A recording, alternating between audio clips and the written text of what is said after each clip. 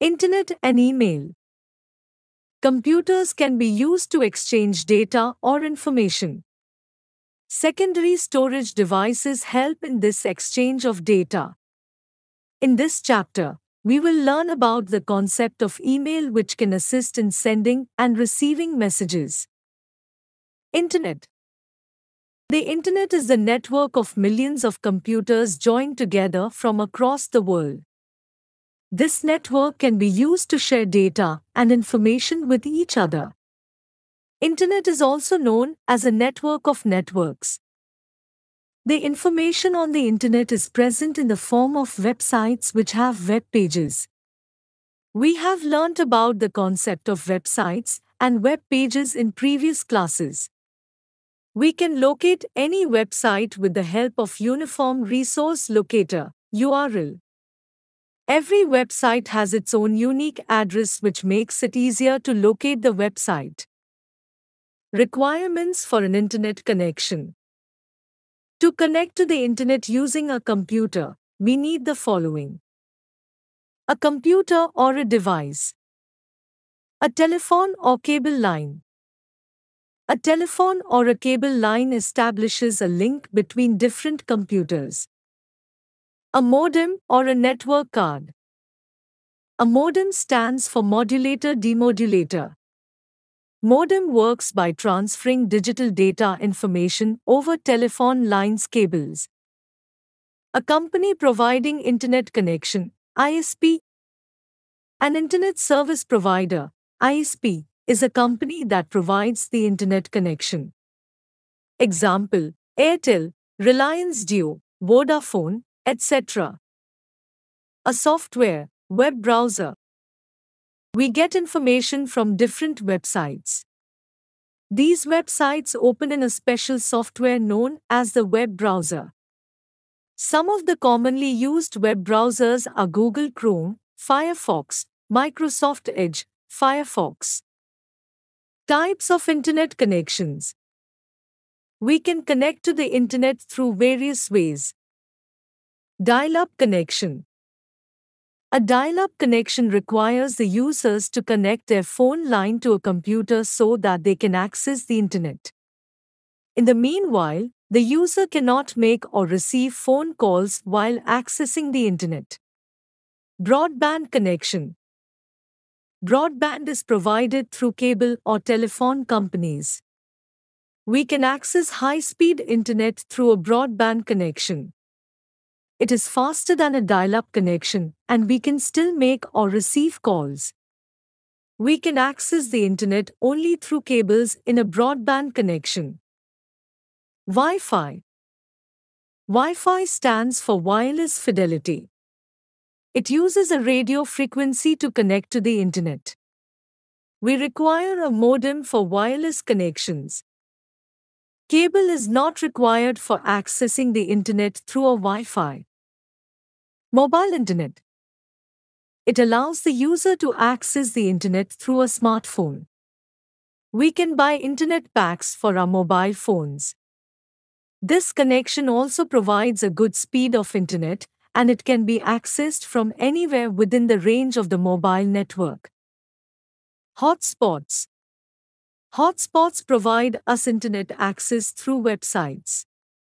It uses the Wi-Fi technology, which allows other devices like computers and smartphones to connect to it. Using web browser. Web browser is a software that is used to search for data or information through different websites. We need to connect to the Internet in order to use a web browser. Follow these steps to use a web browser. Step 1. Click on the Start button on the taskbar. Step 2. Find the name of the browser that you want to use, example, Google Chrome, and click on it. The web browser window will open. Using URLs. We have already talked about URLs. Let us learn how to use them. Step 1. Type the URL in the address bar of the browser. Step 2. Press Enter key from the keyboard. For example, If you wish to visit the Wikipedia website, you can enter the URL www.wikipedia.org. Email. An electronic mail. Email is a message that can be sent from one computer user to other users through a network. Advantages of email. Through emails we can transmit the message faster than any other traditional mail. The same email can be sent to many people simultaneously. We can send an email at any time and from anywhere in the world. We can forward the same email to others without retyping the whole message. Any file, like music, pictures or a document, can be shared through an email. If an email is not delivered, the mail server tries to send it again. If it is still not delivered, then we receive a mail which explains why our message was not delivered. Email address. In order to send an email, we need to have an email address. The email address is a unique address for every user. Look at this example of an email address. In the given example, we can see the following three components of an email address. Username. It can be anything that you want, your name, name of your business, etc., but it has to be unique. @ An email address cannot be written without this symbol. It is pronounced as @. Domain name. It is the web address that comes after the @ symbol. Creating an email account. Email services are generally provided for free by most of the websites. Some popular email websites are Gmail, Yahoo, Hotmail, etc. The minimum age for creating an email account is 13 years. If you're below 13 years, please ask for help from your teacher or a trusted adult. Follow these steps to create an email account. Step 1. Connect your device to the internet. Step 2. Open any web browser, such as Google. Step 3. Enter the URL of any email website, such as www.gmail.com for Gmail. Step 4. Click on the Create Account button on the web page.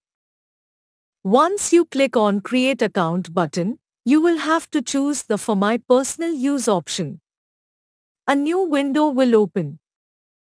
Follow these instructions to fill the details. In the first name field, enter your name. In the last name field, enter your last name. In the username field, you can type any username that you want. It can be related to your name or it can be any other word. Look at the example given below. Sometimes when we write a username, it is already taken by another user. Since an email address has to be unique for everyone, we can use a combination of letters, numbers, or we can choose an entirely different username to make ours unique. Then you can enter the password. A password is needed to access the email account. Never share your password, even with your friends. You can share it with your parents. Your password must be strong, so that no one can guess it. It helps to keep your account safe. It can be a combination of numbers, capital small letters, special characters such as @, asterisk and dash, etc. There should be a minimum of 8 characters in your password. You have to remember your password and username in order to access your email account. Step 5. Click on the Next button to continue. You will see a screen that is asking for personal information as shown below. Step 6. Fill in the details such as phone number. It is optional. Recovery email address. It is optional. Birth date. And last step is to select your gender from the drop-down menu. Then click on the Next button. If you have entered the phone number, A new window will open, in which you have to enter the verification code that is sent to the mobile number that you had specified in the previous step. Then click on the Next button. Step 7. You will see a screen with terms and conditions. Ask for your teachers or parents' help to understand these terms and conditions. Click on I agree button. You will see the welcome screen of your Gmail account. Signing in. You can sign into your email account by writing your username and password. Follow these steps to sign in. Step 1. Open a web browser. Step 2. Type the web address www.gmail.com in the address bar and press the Enter key. Step 3. Click on the Sign In button at the top right corner of the screen. Step 4. Enter the username which you used to create the account. Step 5. Click on the Next button. Step 6. Enter the password which you used to create the account. You'll be able to see all your emails in the next window. Sending an email. An email account is used for sending emails. We can send emails to our friends, family, colleagues. Follow these steps to send an email. Step 1. Click on Compose button on the top left corner of the screen to start writing an email. A new message window will open on the screen. Step 2. The new message window has several fields.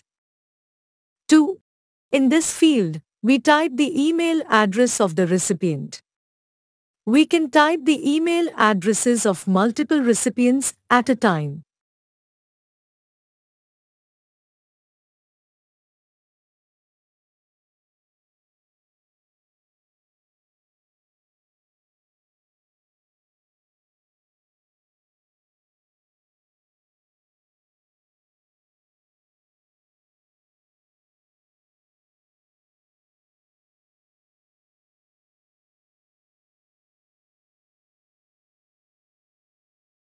CC. CC stands for carbon copy. By typing an email address in this field, you can send the email to a specific person, to whom you want to inform that a mail has been sent to the recipient in the TO field. BCC. BCC stands for blind carbon copy. By typing an email address in this field, the recipient will know that you have sent the email, but the other recipients into field will not be able to know that a mail has been sent to the recipient in BCC field. Subject. In this field we write 4 to 5 words to convey the purpose of the email. We type the email in the blank white space given below the subject field. In the email we can write our message in a detailed manner. Step 3. After filling up all the fields and typing the email, you can click on the button. Your email will be sent. Reading an email. Just like we send emails to our friends, family, colleagues, we can also receive an email. To open and read an email, we simply need to click on it. When we click on the Inbox tab, we will find an email that someone has sent to us. The number next to the Inbox tab specifies the number of mails that we have received. Click on the email that you want to read. Sign out. Once we are done reading or sending emails, we should sign out from our account. By doing this, we can make sure that no one else uses our account in our absence. Follow these steps to sign out from an account. Step 1. Click on the icon on the top right corner of the screen. Step 2. Click on the Sign Out button.